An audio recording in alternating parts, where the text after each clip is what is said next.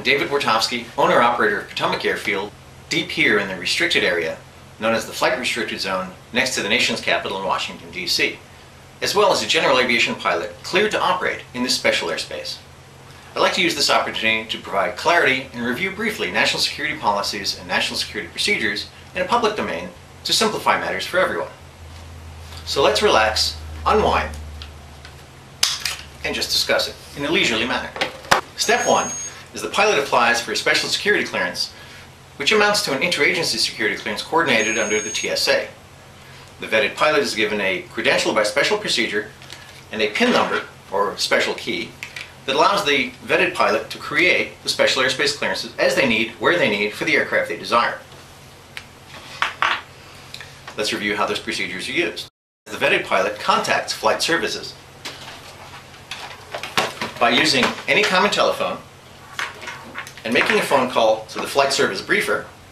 By authenticating with the flight service station briefer with their PIN number, they can generate an authenticated freeze flight plan at the time, location, and fix of their choice. Throughout the National Capital Region, air traffic controllers have responsibility for different airspace sectors. Oops. Let's say in our example we're going to use the Rock intersection. There is a specific controller with oversight responsibility for the Rock intersection. The flight service briefer issues a freeze flight plan which includes other close-hold elements that are located with the fix at the Rock intersection for the time, location, aircraft desired.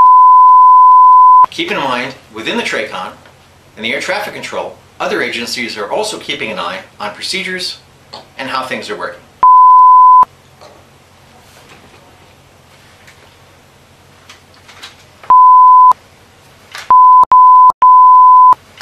As the vetted pilot approaches their fix, which may be a departure point or a gate, the aircraft contacts the air traffic controller with responsibility for that gate.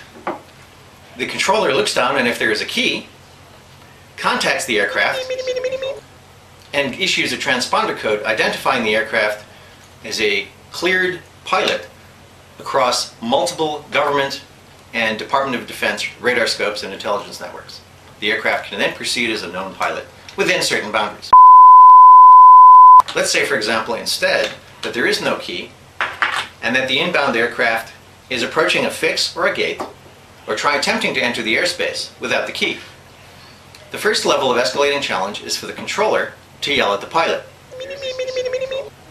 If the pilot fails to respond to the controller and proceeds anyways, the second level of escalating challenge is air interdiction. The helicopter Coast Guard air interdiction mission is to divert otherwise cooperative aircraft away from the National Capital Region. There are redundant air interdiction assets in the area, including F-16s under National Guard authority at Andrews Air Force Base.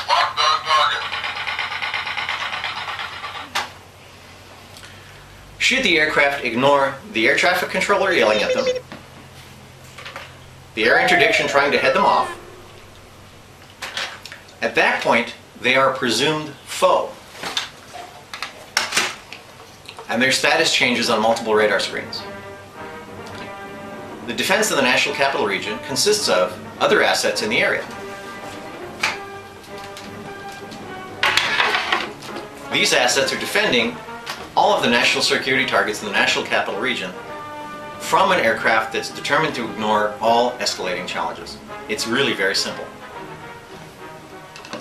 So to review, the national security policies are to give the otherwise cooperative pilot every opportunity to be diverted away from the threat of physical destruction deep in the National Capital Region. It's all part of the customer service. If you have any questions, feel free to go to our website at www.potomac-airfield.com. Thank you.